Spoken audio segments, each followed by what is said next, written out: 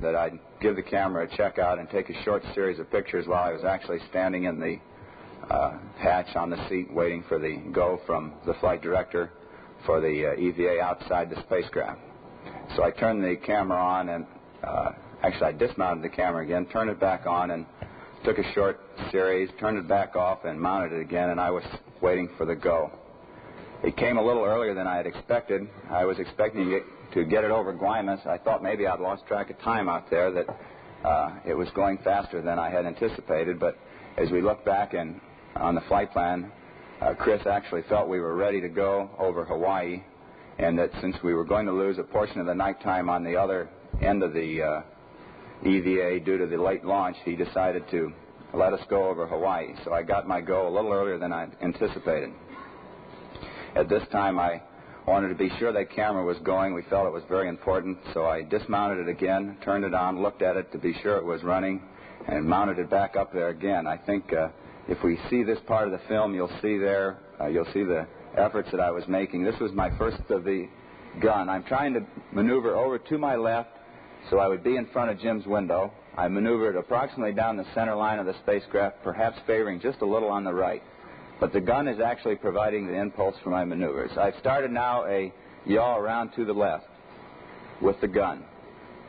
At this time, I knew we had something with the gun because it was actually providing me an opportunity to control myself where I wanted to go out there. The control was actually what we were trying to demonstrate on our EVA operation. We knew a little bit about the tether dynamics, but we wanted to actually find out how well could a man outside a spacecraft. So I tried to use it very sparingly. I just used it enough to satisfy myself and to make maneuvers so that I felt in my own mind that I could control myself in both pitch, yaw, and translation.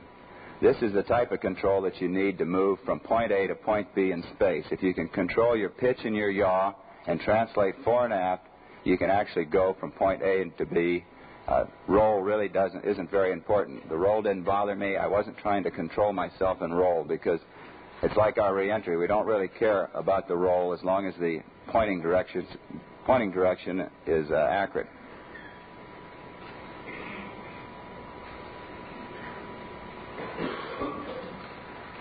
On this one, I used the tether to come back. Any other time, this was the time it did, because as I pointed out, I actuated one lever with my left hand, the other with my right hand, and Jim pulled like the devil on the handle. And between the two of us, we got into the proper sequence that we knew we had to get into to close the hatch, and this is the manner in which we closed the hatch.